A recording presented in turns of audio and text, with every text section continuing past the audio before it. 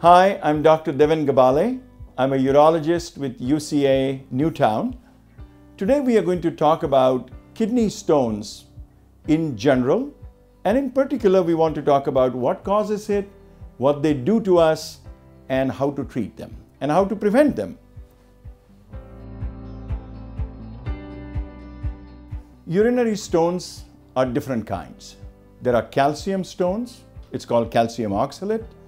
There are some uric acid stones, and also there are some stones which are caused by infection stones. There are other very rare kind of stones like cystine and all that we don't commonly see. The most common stones are calcium oxalate stones.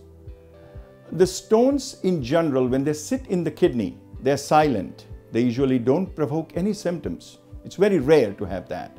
But when they decide to travel down the kidney tube, which is a ureter, make their way to the bladder, that's where they cause significant symptoms. It's a very painful condition.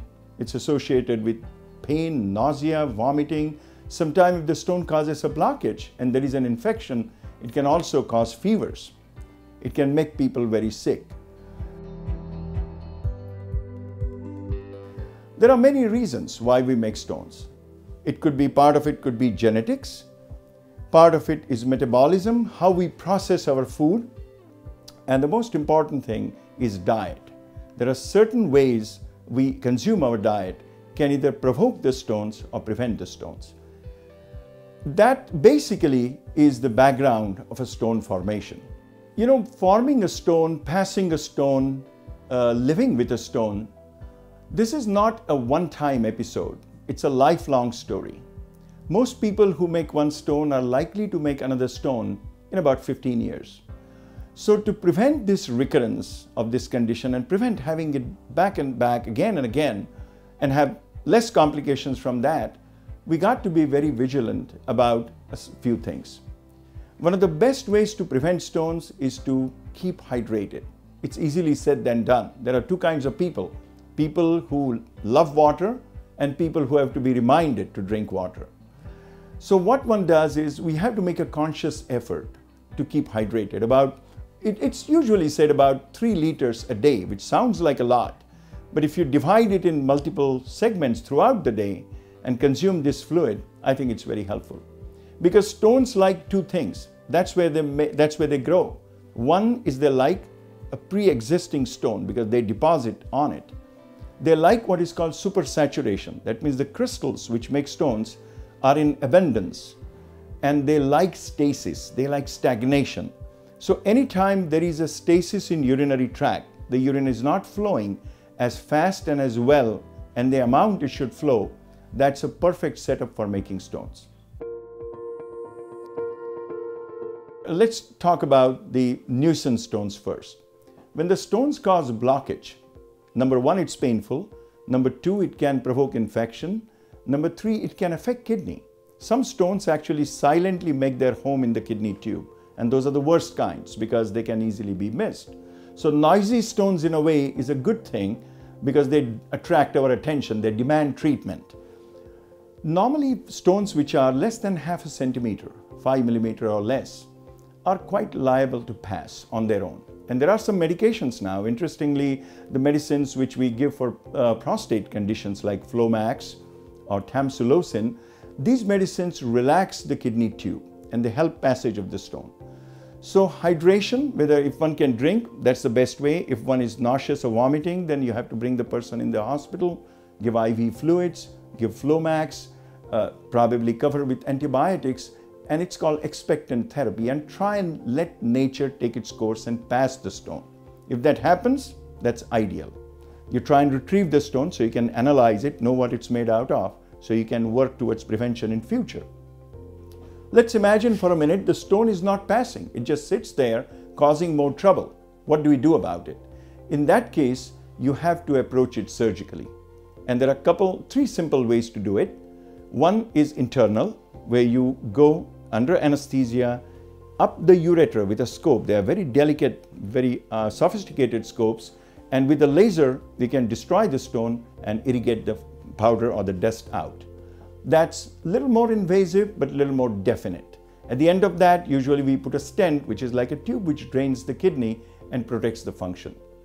The second way to do it, if it is doable, is blast the stone from outside. Now you can blast the stones in the kidney tube from outside as well, sometime with stent or without a stent. That way the stone, it's less invasive because the stone dusts and passes, a little more definite because you have no control over how the stone is going to behave because you have limitation on number of shocks. So let's now talk about the stones which are in the kidney, sitting there silently, not causing any symptoms. They need to be treated because if you leave them alone, they can increase in size, they can take a shape of the inside of the kidney, which is called a staghorn calculus. These are the large stones which lock themselves in the kidney. And that's probably the best time to treat it because they're not making a person sick. The best way to treat it is something called extracorporeal shockwave lithotripsy. The whole idea is you blast the stones from outside, like we mentioned earlier. These machines are very sophisticated. They can target the stone very well, doesn't do any damage to the surrounding organs, and then person flushes the stone powder out. That's one way. Sometimes you need more sessions of that because you're limited in how many shocks you can deliver. That's the best way. Sometimes you combine it with the other treatments, which is called sandwich therapy. If you have a large stone, you may need more than 1 or 2 sittings to clear it. The other way to deal with a large stone in the kidney is, it's basically called, it is done through nephrostomy, or it's a percutaneous nephrolithotomy is a fancy word for that. Basically what it means is you just make a tract inside the kidney through the skin, widen the tract, all under anesthesia, so you have no idea what's going on, and then go in and take care of the stone. You can laser the stone, you can break it with ultrasound.